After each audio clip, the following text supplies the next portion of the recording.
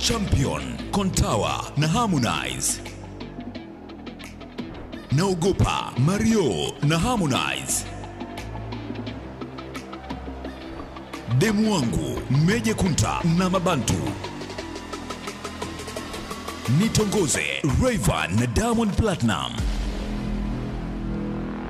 Na kutoa tuzo hii namkaribisha sound engineer mkali, lakini pia ni music producer kutoka B-Hit, Harmy B.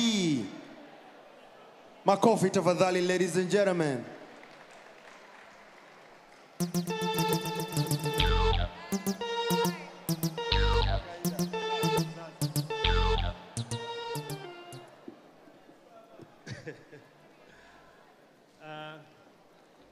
Wageni waalikwa, ningependa kuwasalimu kwa jina la Jamhuri ya Muungano wa Tanzania. Kazi endelee.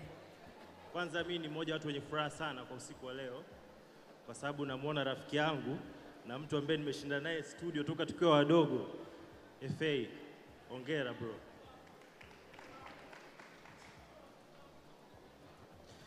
Usiku wa leo ningependa kuwasilisha hii tuzo kwenye kipengele cha wimbo bora wa ushirikiano wa mwaka ndani ya nchi.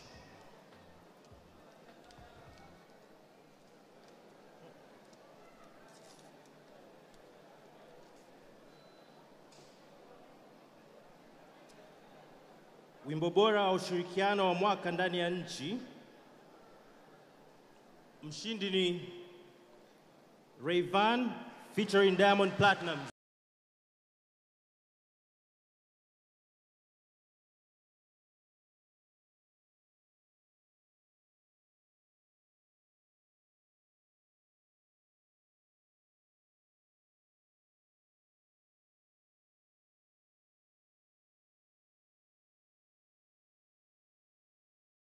Nitaendelea kuongea.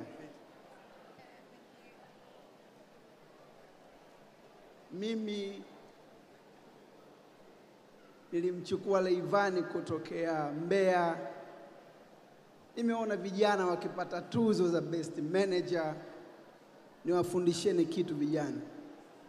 Huwezi kufanikiwa kwenye kazi yoyote kama hauna nidhamu. Rayvanny hana nidhamu ya kuigiza, hana nidhamu ya ukweli kabisa. Leo hii Rayvanny hayupo Wasafi, lakini bado ana mapenzi na sisi, na mimi pia nina mapenzi naye. Nikwambieni, siri ya mafanikio ni kuheshimu ulipotoka na unapokwenda. Asanteni sana. Asante sana Mheshimiwa Babu Tale. Next category sasa ni best collaboration song. Shilole, Nandi, Zuchu, Ruby na Malkia Karen. This is a very tough category right here, and may the best person win. Nimkaribisha the one and only Mama wa Bongo Star Search. Ladies and gentlemen, help me welcome Madam Rito.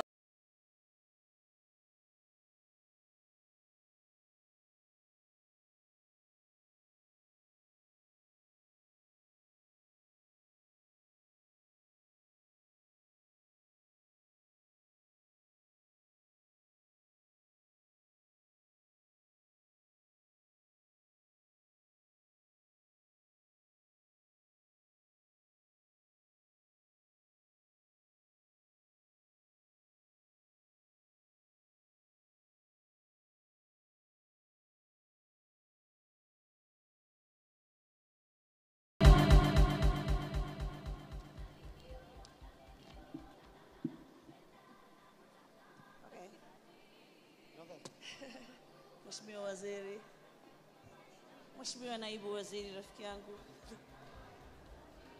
Tale, ulivyojitambulisha ulisahau kusema Dr. Tale. Dr. Tale na kuona na waheshimiwa wengine ambao wako hapa, itifaki imezingatiwa. Mimi naelewa mambo ya production, kwa hiyo sitaki kuongea sana Mheshimiwa Waziri, kwa sababu wewe ni mgeni kwenye hii industry sasa hivi. Mimi nimejawa na furaha nyingi sana kwa sababu mwanadada ambaye ameshinda tuzo mbili, Sarafina, anatokea BSS. Tulimvumbua Mwanza. Kwa mimi nampongeza D-Fighter sana na naomba ma-D-Fighter wengine watupokee kijiti.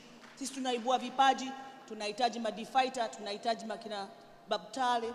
Kwa hiyo I'm full of joy, I'm happy and I'm so proud of me. Yeah. Kwa hiyo ngoja nitangaze. Mwimbaji bora wa kike wa Bongo Flava wa mwaka.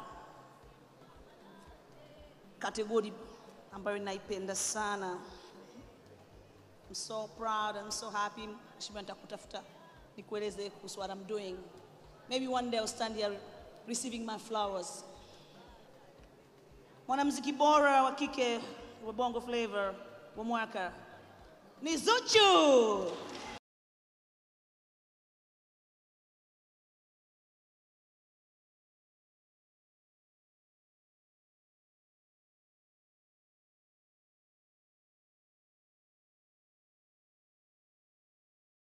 Dr. Alhaj Tale Tale.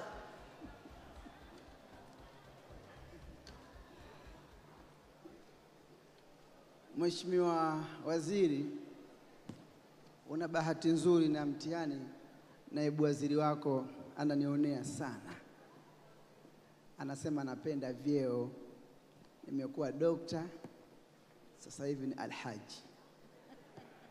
Kwa niaba ya familia ya Wasafi, tunaendelea tena kuipongeza wizara na pia tunaipongeza BASATA kwa ujumla. Lakini pia kikubwa tunaendelea kumpongeza Mheshimiwa Rais wa awamu ya 6, mama yetu Samia Suluhu Hassan. Hii alama aliyoiweka ni kubwa sana. Lakini niwasemee upcoming managers ambao na wao mimi nimewaekea alama. Mheshimiwa Waziri, yule manager aliyeshinda tuzo hapa alirudia lile neno mara 4 la mkopo. Wakopesheni madogo. Wakopesheni madogo. Si wengine tunafanya biashara ya muziki. Of course, yani mchele upo, lakini hawa wanaokuja wanatakiwa wapate msingi. Wakopesheni madogo. Mama Samia ametuletea pesa, mameneja hawana pesa, lakini sasa sijui utaratibu mnawapa tu wasanii peke yao. Mameneja ni sehemu ya kwa shughuli ya kumtangaza mwimbaji bora wa kiume wa Bongo Flava. Na mani sote tuko tayari eh?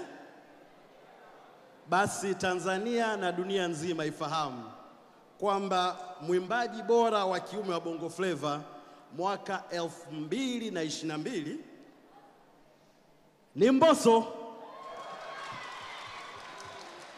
Congratulations Mbosso. Tuzo hii pia itachukuliwa na mwakilishi ambaye ni Mheshimiwa BABU TALE, Alhaj, Doctor na Manager.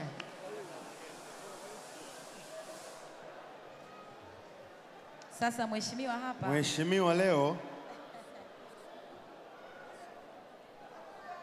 sina cha kusema, lakini napenda niseme Mbosso Khan, mwanamuziki ambaye anatokea familia ya Wasafi, alianzia kwenye mikononi mwa mkubwa Fela.